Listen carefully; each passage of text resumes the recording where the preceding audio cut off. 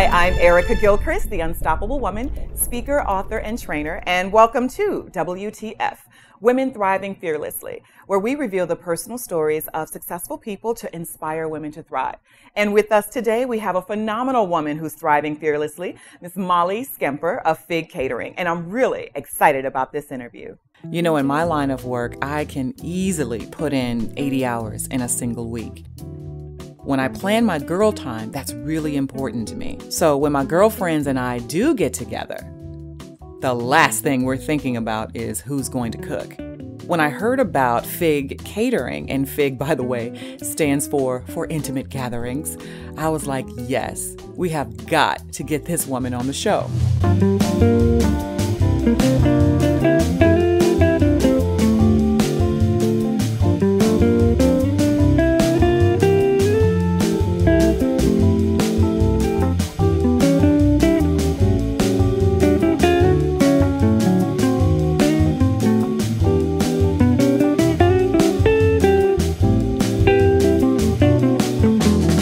So, Z and I packed up the equipment,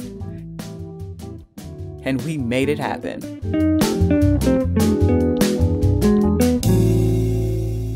Molly, thank you so much for joining us on the show today and taking time out of your really busy schedule. I see the operation you got going on here, and it is really busy, so thank you. You're welcome. Thanks for having me. A moment. All right, so talk to us a little bit about FIG Catering. What does FIG Catering do?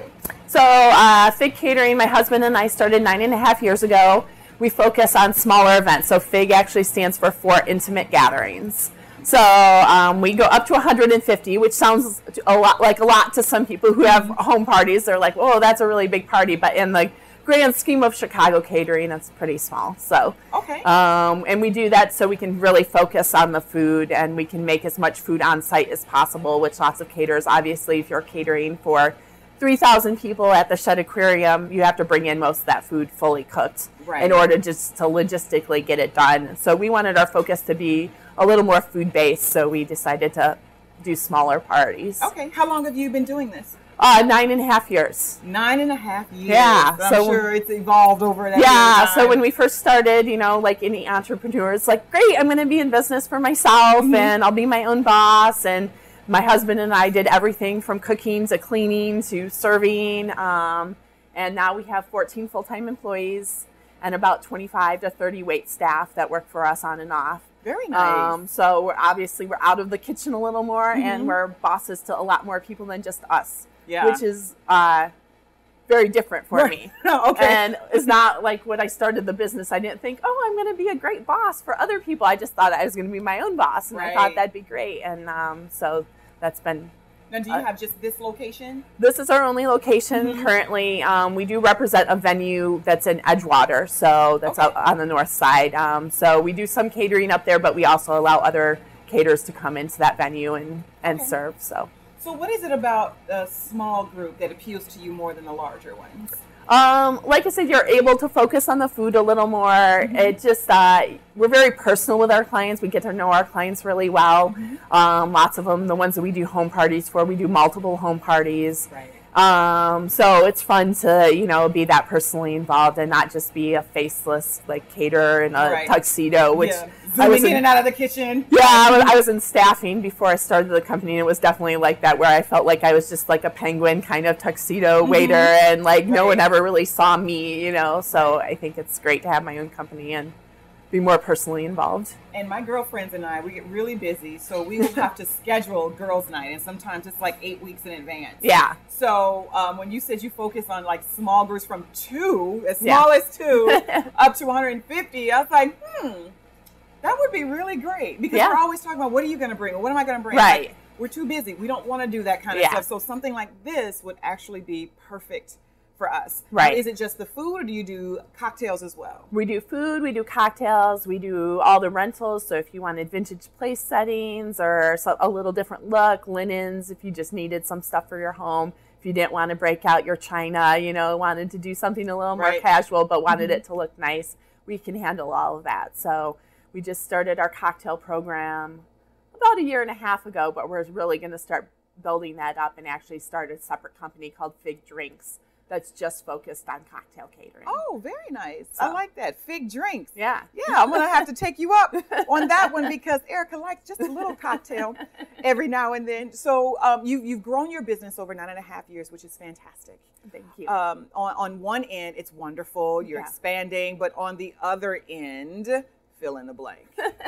Well, it's definitely challenging. I mean, it's great that I work with my husband because we get to see each other. Right. And when we were first starting the business, we definitely were working 80 to 100-hour weeks. So if we hadn't been working together, we wouldn't have seen each other very often. So at least if we were working, we're together. But also that's challenging because like our personal life is all of a sudden a business life. Yeah. Our personal fights are in front of our office mates half the time because this is where we fight. This is where we are most of the time. Yeah. So that's challenging, you know, and it does sometimes make uncomfortable situations for office people who are like, oh yeah, these are my bosses, but they're also married.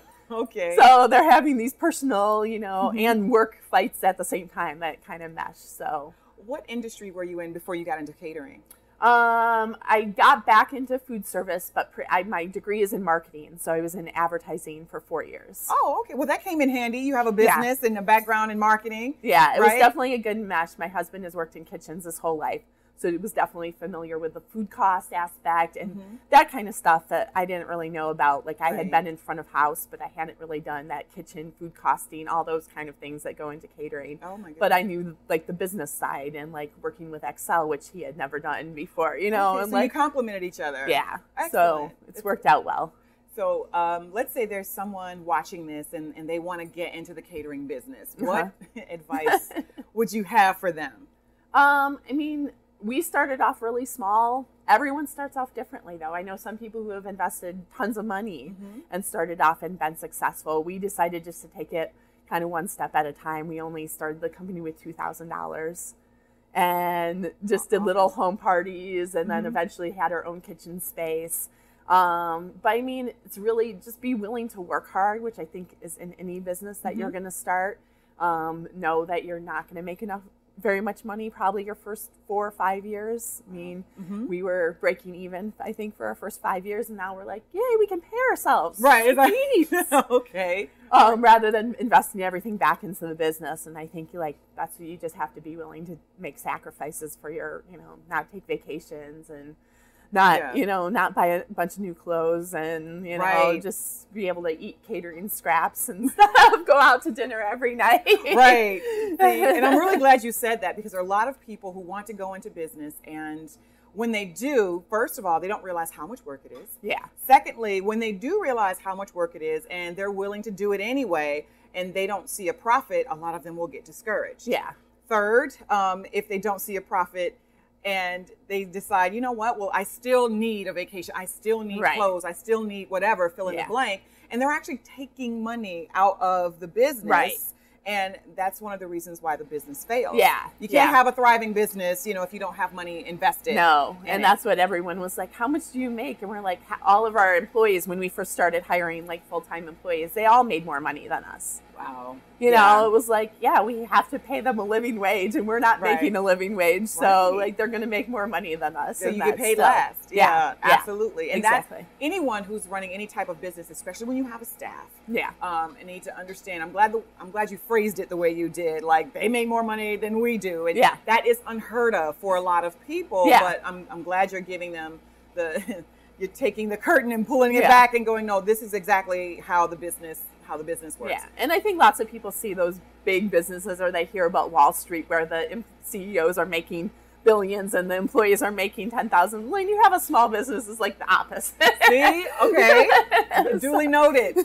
You all hear that, right? Okay. So, and small businesses are especially difficult because small business usually means you're struggling to even start up. Right. You know, CEOs usually have some type of capital or some type of financial backing.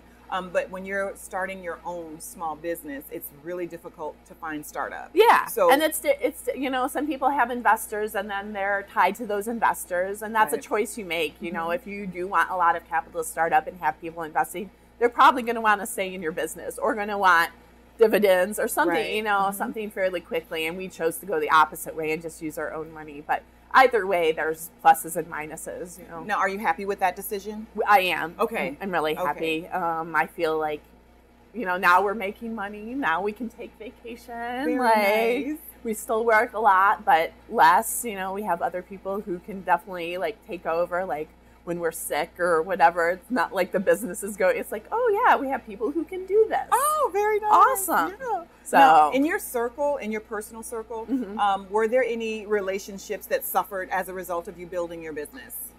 I mean, I think all of my friends who have regular 9-to-5 jobs, Mhm. like I still see them, but definitely not as much. You know, I had a roommate who I lived with for 6 years who were very close, and I see her maybe 5 times a year versus before it was every week. You know, even when we didn't live with each other, it was like, yeah, we're going to see each other every week. Okay. But she works 9 to 5 Monday through Friday and has weekends off, and I very rarely have weekends off. Yeah, weekends I'm sure are really busy. Yeah. Right? So finding time to get together with those kind of people. I mean, even last night, my friend was having a fundraiser, and I donated some pies, but I was literally like brought them there and was like, okay, I got to leave now. Right. Mm-hmm. Okay. Like, here are your pies. Yeah, like, okay, I wish I good could luck. stick around. Yeah. Yeah. But so. Did it suffer at all? And I know that, or did she understand, I guess is a better question. Yeah, I mean, I think my friends are understanding. They still invite me to stuff, which is good. good. Right. I haven't been totally lost the circle, but it's definitely like we're not as close. Okay. And I tend to be closer now with people who are either in the catering business or in the wine business or in the food service business because they have weird, crazy schedules like me. Yeah. And I'm able to call them and be like, hey, I have this afternoon for you. Want to stop by? And it's like, sure, you know, Yeah. I do too. Versus my other friends, yeah, like you were saying with your friends, like we used to plan stuff more out, and now it's like I can't do that. Like if I happen to have a Sunday off, that's great. I'll hang out with you, but like I can't plan it 5 weeks in advance because I want to take a job if I can get it on that Sunday. Exactly. That makes sense to me. Yeah. So who was your biggest influence? I mean, I think everybody, my dad has always been very entrepreneurial. They owned a restaurant when I was young, and then he got out of it and back into like working for someone, but he's always had ideas and been so he's been a big influence. My grandma, who was like very independent, you know, at that time, like went to college and like always worked for herself, like very an influence. My uncle, who's really into farming, him and my dad owned the restaurant when I was young. And I always said they were 25 years ahead of their time because they owned a farm-to-table restaurant in Western Michigan. Wow. Back when Alice Waters was starting in California. And I'm like, if you had been in Northern California, you could be Alice Waters. Right. Instead, like, people weren't ready for it then. You know, they were used to not paying much money and not getting handmade food and not getting food that was grown right there. Oh, so I was like, you were just ahead of your time. Now you could have been so successful. Well, they were successful in their own way. They were. Is there something that you know now that you wish you would have known before you started FIG Catering? So many things. I mean, I think that I was going to have to be a manager of other people. I wish I had prepared myself more for that in the beginning. And like maybe taking management classes or talk to other people more about managing staff, because it definitely was a huge learning curve for me. Okay. Like I had been used to managing people like servers in restaurants, but never like office staff and things like that. So that was a huge, like, I was like, I'm so used to people like learning like I do, which is just by doing stuff that, you know, obviously when you manage people, you have to figure out how they learn, and everyone learns different and be able to culture that, you know, like encourage that and not get, and it was very hard for me. It's still hard for me. Okay. It's a bit of a challenge, but again, life doesn't go in a straight line. No. And when you have people that work for you, their lives don't go in a straight line. Right. So sometimes, you know, there's circumstances and conditions that surround their lives that somehow spill over into work, and you have to learn how to be flexible with that.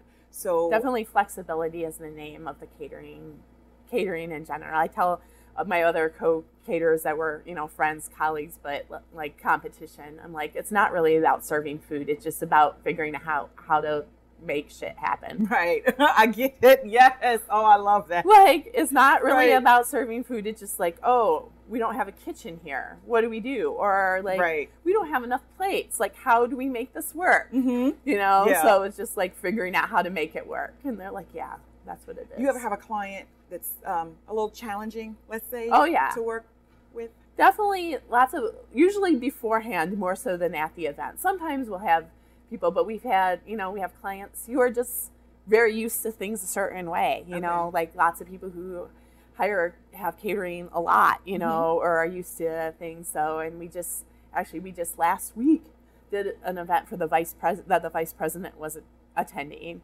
So from a security standpoint and all those kind of logistics, it was very, it was just like, oh yeah, all of our servers have to give their social security number and go through Secret Service checks. Absolutely. Oh my goodness. But congratulations. That's huge. How did that go? It was really great. It was really great. And it was actually, we had catered before for the axle rods. So they brought us in again. So it was, like I said, it was like a continuing relationship. Like they came back and were like, oh, I'm so glad you were able to come back. And we're like, are you kidding me? We're catering for the vice president. Right. Like, this is awesome. Of course. Yeah, it's like, yeah, I'm free. We can make that work. Happen. Yeah, we can. They're like, thanks for doing this. It was very short notice. It was a fundraising event, but they had like a week and a half to plan it. Wow. So they hired us only like a week and a half before, and we're like, yeah, I think we can fit the vice president. And on Wednesday, let me check our calendar. Yeah, and that says a lot about FIG Catering, because seriously, a week and a half is no time at all to plan something. And if it's a last minute thing and they call you, that says a lot about you. Congratulations. I'm really proud of you personally for that. That's hot. That's hot, y'all. That's great. Week and a half. Once the Obamas come back here, we're ready. I know that's right. I know you're used to the Obamas, but you can come to the Gilchrist residence also and treat us like royalty. Oh yeah, and I mean, all of our clients are like, oh, did you do anything special? I was like, it's the same food that we always do. We always do great food. We always want to give top-notch service. And, our servers don't stick around with us if, they aren't able to give vice presidential service to everyone, not just the vice president. So speaking of your food, is there any type of food that you specialize in? So we focus on, first, we locally source our food. So we're getting foods from local farms, especially at this time. We're just waning off of our season, but we'll still be getting winter vegetables. And we really like rustic comfort foods, I say, with ethnic twists. Comfort foods with so we don't do anything specific like Mexican but lots of Latin and Asian flavors and ingredients find their way into our food just because that's what we like. Right. But nothing too floofy or fancy or like things you don't recognize. Really, it's stuff that you recognize, whether even if you've never had it because it's maybe Mexican, but it's like, oh, it's chicken and with a sauce, and oh, it's a mole sauce. I've never had that before, but it's something I recognize. It's familiar. So if someone wants to support FIG Catering, how do they do that? I mean, hire us. Yay. Okay. Yay. Yes. What's your ideal type of environment, though? We do, we do so many different kinds of things. We do drop-off breakfasts and lunches and dinners during the week for like office people who are having meetings, want to impress their clients, having lunch and learns, and they want to bring in some food that's a little different, to like full service parties during the week. During the holidays, we'll do lots of holiday parties for people. And then weddings. We do about, this year we did about 60 weddings. So yeah, probably about the same next year, maybe a couple more. Oh, wow. And yeah, we try not to do only weddings. It's good to like mix it up. When we first started, I was scared of weddings because I thought like everyone was like bridezillas like on TV. But very few people are like bridezillas. Oh, I'm glad to hear that, because immediately when you said weddings, I was like, oh. Yeah, no, I mean, like, especially people who come to us, I think because just of our nature, like we're more laid back. Right. So the brides we get tend to be more laid back. Oh, so, okay, good. Yeah. You attract who you are. Yeah, exactly. Yeah. And I think if you're like a really high-end fussy caterer, you're going to get those clients, but you expect that and you charge for that. We don't get those fussy clients very often. So I'm just going to repeat what you said. It's like we get the fussy ones, but you charge for that. Yeah, you charge for that. Charge. Yeah, yeah. I get it. I totally get it. So now, so I'm going to shift a little bit. I'm just going to talk about Molly. Yeah. So getting into an industry that you were kind of familiar with, but not 100%. Yeah. Were there any internal challenges that you experienced in building this business? I mean, I was prepared for the hours. I knew that they would be, they would be long. I don't know. I mean, I still struggle with eating because you're around food all the time. Okay. And you eat at weird schedules which is not good for you. You know, everyone that's like on a diet says you should like eat small meals and eat it on a schedule. And it's like, you can't do that in catering. Like we have usually a big lunch, but then like dinner is like whenever and wherever, and usually standing up and grabbing it while you're at an event, which is not the healthy way to eat, right? Not really, but and then like, of course you want to try like everyone's cake, especially if they don't get it from you, because you want to be able to recommend people or not recommend them. So you're like, oh yeah, that's good, you know. So you end up snacking a lot and, you know, eating late at night. And I think just the restaurant industry and catering industry in general, like you end up going out and drinking and eating later at night because you're done with work at 11 or 12 or 1 versus most people, they're done at work at 5 or 6 and they go out and have a drink. When you go out and have a drink, it's 1 in the morning. Yeah, a lot of stuff is closed by then. You gotta find the stuff that's open, and usually that stuff is not the healthy stuff. Right, exactly. It's usually something that's coming right out of grease, or it was just pan fried in grease. So that's still a struggle. I mean, trying to find time to work out and eat not so bad. Okay. She's like, not so bad, you know. I'll eat, but it could go either way. All right, so let's talk about someone that, past or present, that you perceive as a woman who thrives fearlessly. Who would that person be? I mean, I immediately think of like Eleanor Roosevelt because she was so influential, but like at a time when like women in that position weren't expected to be influential. I think now the first ladies, like they definitely, like we kind of expect them to do a little bit, you know. But I think at that time they weren't really. They were just like, oh yeah, you're just supposed to be pretty and do, you know, support the president. And she definitely like went above and beyond and kind of made that first lady role, I think, what it is, you know. And how did that influence you in your life?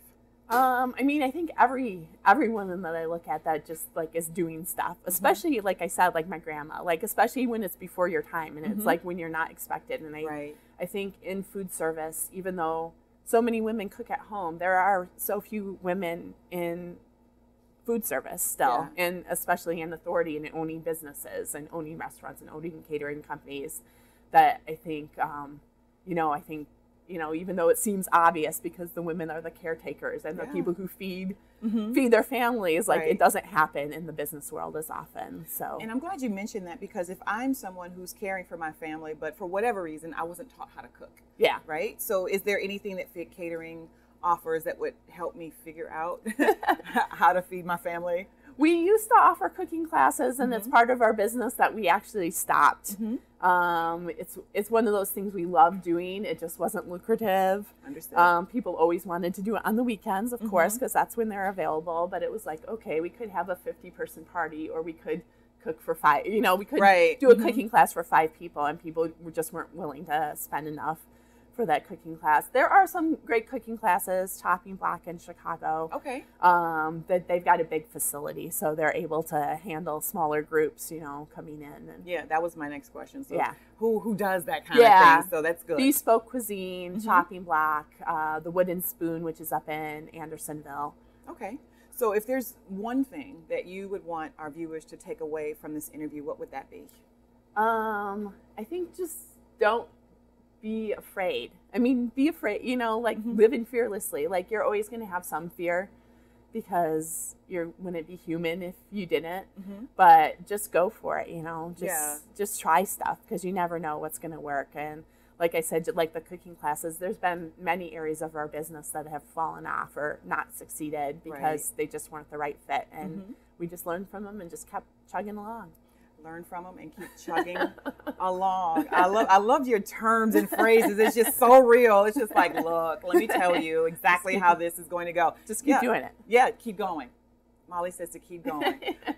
Molly, thank you so much for joining us on Women Thriving Fearlessly. Thanks for coming down. Next time I'll have more sweets and treats for you. Oh. And then you'll be able to understand my whole struggle with, I think on Friday I ate 5 pastries and I was like, I have to stop going out to the kitchen. See, you know what? And Molly, I'm going to help you because I like you. So if at any point you have 5 pastries sitting in front of you that you can or can't eat, go ahead and call me. I'll be happy to help you with that, or some other type of food. I'll just post them on Facebook and invite people down here. And don't think we won't show up.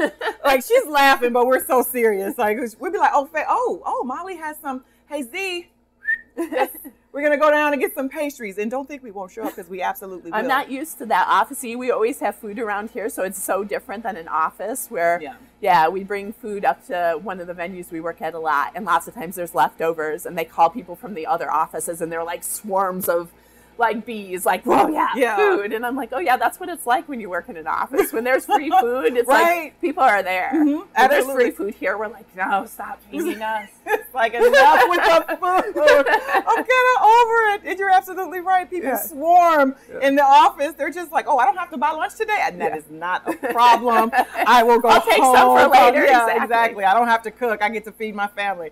Molly, you are terrific. You are absolutely awesome. Thanks for coming down. And your personality, I'm a pretty good reader of personalities, and I have a feeling that anyone who hires you is just going to connect with you. No wonder the vice president of the United States said, bring Molly down here. Bring Molly down here. That is awesome. Molly, thank you so much, and I definitely see you as a woman who's thriving fearlessly. Thank you so much for being on the show. No problem. And we're going to say bye to our viewers. Bye-bye. So there are a few things that stuck out to me about this interview, and one of them you could probably guess, and that is when she said you have to be flexible. You just got to make stuff happen, right? So if you're someone who's considering starting your own business or organization, if there's something that you need that you don't currently have, figure it out. You got to make a way to make that happen. The second thing that stuck out was 5 years into business, they didn't turn a profit. But 9.5 years into the business, they have the vice president calling on them to cater their events. That is a huge difference. That is a woman who's thriving fearlessly. So for you, I'm telling you, whatever it is that you want to start, even if you don't have all of the components, even if you don't know everything, just start. Understand that you have to reinvest in the business over and over again. And eventually, the money's going to come, the clients are going to come, and the satisfaction is going to come. That is a woman who's thriving fearlessly.